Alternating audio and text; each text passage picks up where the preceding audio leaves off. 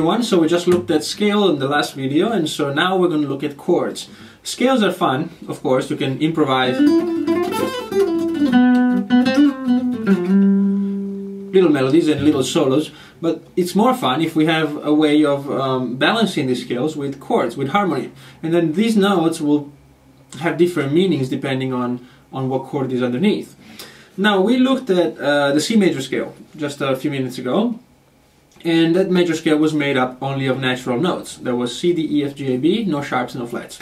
So if we want to accompany ourselves, or we want to play with somebody else and we're playing in C major, the chords we're playing, we would also like them to be made up only of natural notes. It wouldn't make sense to, mix and match notes that are not, mixed notes that are not matched in the scale. So if we play C major, and then we play a chord maybe like D major, which is an F sharp, and on top of it we keep trying to play the major scale that we studied before, which is an F,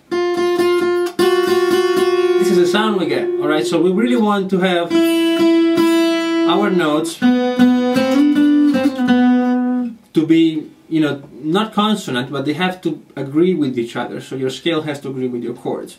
How we do that? It's very simple. We create chords only with the 7 notes that we already have. So if our major scale, if this is not clear, please go back to the previous video.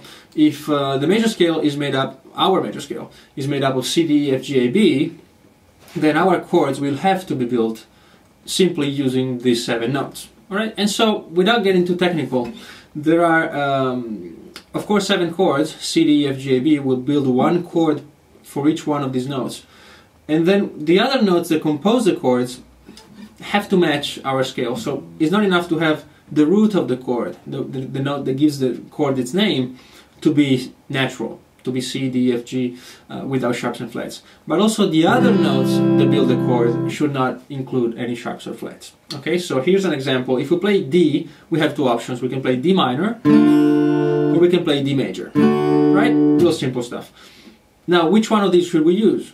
Well, if our scale is C, D, E, F, G, A, B, and my chord is D, A, D, F, great, well, all these notes agree with my scale. If I play D major, I'm playing an F sharp here, and the F sharp does not agree with my scale. You see what I mean? So all the chords, we have to go through that process. If we play E minor, it's E, G, B, great, they're all natural. If I play E major, it sounds really good, but it won't sound good on underneath my scale because it has a G sharp, and G sharp is not admitted and is not included in my scale. Alright, so this is how it works. It's really simple. We build chords using the notes that are already part of our scale. So we don't go out of those boundaries. For now, of course, when you become more advanced, you actually want to go out, and there's plenty of ways to do it.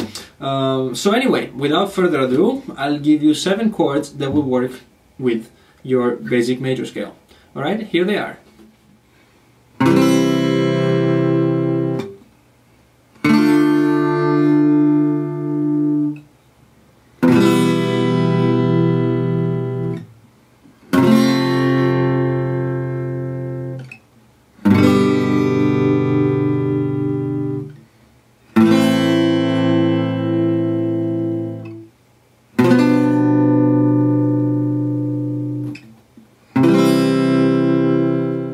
Okay, great. So again, Happy New Year, and I hope you have a great 2011 full of happiness and success, and art and music and knowledge and whatever else interest you.